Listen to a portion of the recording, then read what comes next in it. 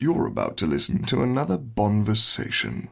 Bonversations feature the most interesting and insightful people in the act realm and beyond. Every episode is made possible by people like you who value and support independent media. Now here's your host, JLB. It wasn't a tent, it was this magnificent thing. Yes, Bonversations, this is episode number 44, and today we're talking about, among other things, media fakery, good versus evil, where do we really live, what is this place, and how do we explain these incredible so-called coincidences. For example, when Tom Hanks just a few weeks before 3/11 said, sometimes it's 3 o'clock in the morning, and sometimes it's 11 at night. How do we explain these so-called coincidences? So we've got a lot to talk about with our special guest coming to us from Portugal, Armunn Righ. Great to have you on the Bonversations. Great to be here, John. A special greeting to all of the audience, and I hope it's an interesting conversation. I'm absolutely certain that it will be. I was going back through the archives of fakeologist.com recently, and I found an appearance that you made back in 2013. So you've been in this corner of the internet for longer than me, Armunn Righ. Yeah, well, back then, I even started listening to a lot of this stuff. I lurked for a long time. And I started listening to Ab the Fakeologist, even on TalkShoe. At the time, it was called Waking Up with Ab. I'm not sure if you ever listened to any of those. But it was something that he did on TalkShoe before he even coined the term fakeologist. So, yeah, I've been around since the time that YouTube would actually recommend, let's say, conspiracy videos or something like that in the sidebar. So, yeah, I'm a sort of a...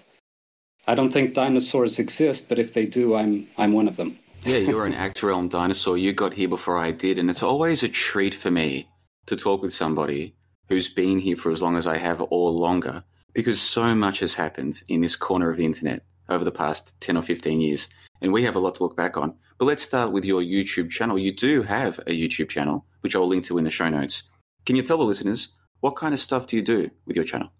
Well, the channel is basically where it started as a place to put my contributions, let's say.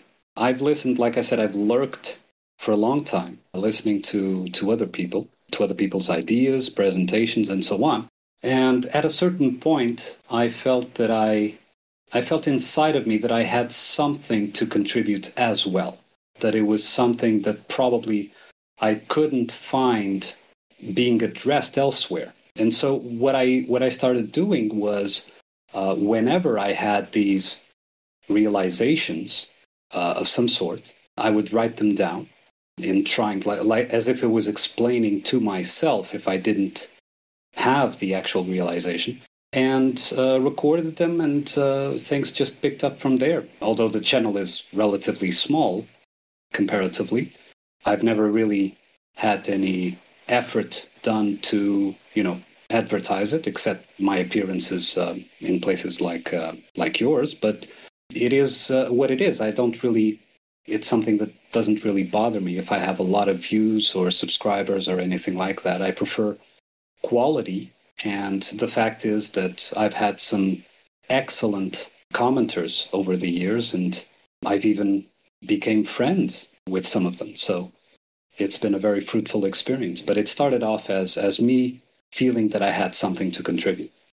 Well, you might be selling yourself a little bit short there, because you do get quite a few views. Typically, your videos get thousands of views. And I want to paint a picture for the listeners. Imagine that you're in a forest. There's many trees around you, and you're looking towards the sun, but it is obscured by the trees, by the canopy, but you do see some sunlight coming through. That is the picture that Armunn uses for his video thumbnails. And his videos are actually monologues. They're audios. They're not generally him recording an actual video. It's a monologue that is then put to YouTube. So that's the image that you use as your thumbnail, Armunn Righ, is this image from like a forest. Did you take that image yourself, perchance? No. It was actually one of the stock images that was included with the video software that I started using to produce those videos for YouTube. And when I came across that image that was included in the software, I just knew it was the right one because it depicted exactly what I felt I wanted to contribute with. Like there are a lot of trees. There is a forest. We're like immersed in a metaphorical forest, and from behind those trees, a sort of a ray of light or a few rays of light come through, and that sort of depicts what I think realizations are. The mind and the world and reality is like a sort of forest, and from behind the forest, from beyond the forest, I would say, comes these glimpses, these realizations that give you this sense of knowing about something that you were contemplating on. So that's where it came from. Yeah.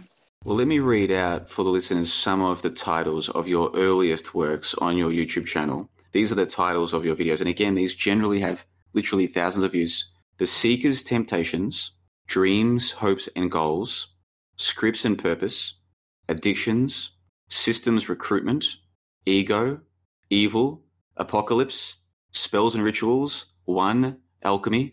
It's fair to say, based even just on the titles alone, that you like to reflect on some of the deeper things to do with this thing that we call life. I mean, yeah. That's what I think was sort of missing. Like you like to coin this corner of the internet. I think that things were being analyzed very well, but in a more shallow manner. In the sense of, for example, you would see 9/11 and analyze it in a way that was almost purely materialistic, in the sense of this was done probably, this fakery was done probably this way or that way, or the victims actually didn't die because of this, etc., etc.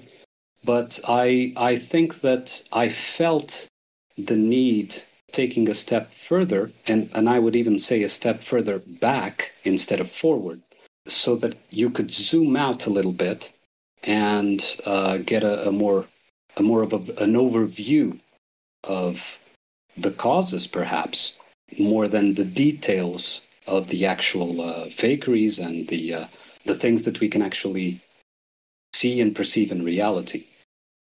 if I'm understanding what you're saying right, it sounds like you're saying that with this media fakery, for example, 9/11, it's one thing to understand that maybe planes didn't go into buildings. That's one thing. But you seem to be getting at a deeper questioning of why this story was presented to us or what it might mean to us. Something like this. Am I on the right track here? You are, and even the 9/11 story, one of the videos, and it was actually one of the titles that you mentioned, it was the system recruitment one, goes into that, because the 9/11 story was also sold or presented in layers. So the first layer would be a purely political, materialistic thing, where, planes hit the towers, and then you could even see it like planes hit the towers, but it wasn't the hijackers. It would the mainstream story is wrong, but planes actually hit the tower. So you had a lot of goings about at that time, like Israel did it, or it was an inside job, that kind of thing. Then the second layer would be, for example, that there were no planes.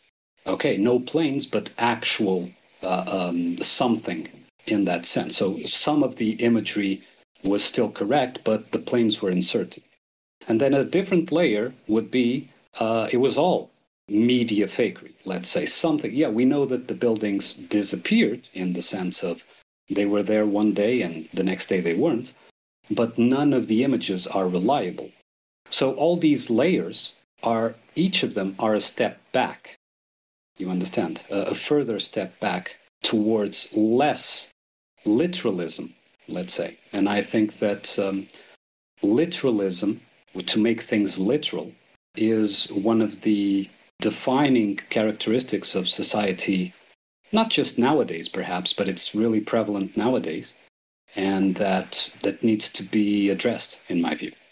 Well, we've got an awful lot to talk about, but what I like to do with these Bonversations in the first part of the call, because a lot of the listeners have heard you before, there is an overlap between the listeners here and fakeologist.com and the other platforms that are out there in this corner of the internet. But some of them might not be familiar with you and your work, Armunn. So let's rewind right back to the start. You said that you were listening to Wake Up with Ab, which was before my time. I didn't find Fakeologist till 2015, by which time he was calling himself Fakeologist. But I have heard of his show on TalkShoe back in the days of Chris Kendall and the Hoaxbusters Call and all of this. So can you take us back to when you first started to question 9/11, or when you first found Ab the Fakeologist, all these live streams that were on TalkShoe, all of this kind of stuff? When did you first start going down the rabbit hole, as some people describe it? Well, it would have been around 2005, I think. And I still remember it vividly. I was at a birthday party. At the time, I had a band, and the guitarist was holding a birthday party, and his older brother, who was a very peculiar figure, let's say, was just, standing on one of the corners alone, not speaking to anyone. And that piqued my curiosity. I was like curious, why is this guy alone? And later I discovered that he really didn't relate to any of the conversations that was going on there. And so I started talking to him, and he started giving me a few hints about reality, and it ended with him giving me a CD at the time with a few documentaries. At the time, it was the stuff that was available. It was like Alex Jones and that kind of thing. I remember I think it had Loose Change in there and that kind of thing. And I took the CD, I watched it, and I was like, whoa, so there's something to this. And then I started exploring myself, going through channel after channel, trying to dig what might be going on, and so on and so forth. And eventually, it must have been 2012, because I think that's when Ab started his thing. I picked up on that TalkShoe show, and started listening. Basically, I remember that at the time there was only one caller. I don't know if he had much of an audience. And there was only one caller calling in every show. That was Marcus Allen. He was calling in every show, and I even felt sort of that he was sort of taking the show away from Ab in a sense, because when he called, he was basically taking over. And so when he started doing that must have been 2013, because that's the oldest recording, I think, where I'm presented. When he started holding these Skype calls, he called them raw calls. I decided to call in with my girlfriend at the time, and well, that's it. So it developed, and I've been on and off the fakeologist circles, let's say, over the years. And around, I don't know if it was 18 or 19, around 2018, 19, I started posting stuff myself, which were some of them even correlate to some of the things that I already tried to bring to the conversation in those past calls at Fakeologist. But I felt that, it probably needs a separate treatment. It's not really something that you can just, let's say, dump it on the callers there. So yeah, a bit of a summary there, but that's more or less how it went. That is an excellent summary. So around 2005, you were in a band and you were at the guitarist's birthday party. By the way, what did you play in the band? No, I used to sing, yeah. You were a singer? Yeah. Do you still sing? Well, not really. Well, in the shower, but no. I've left that part when I realized that to make it in the music business, I had to somewhat sell my soul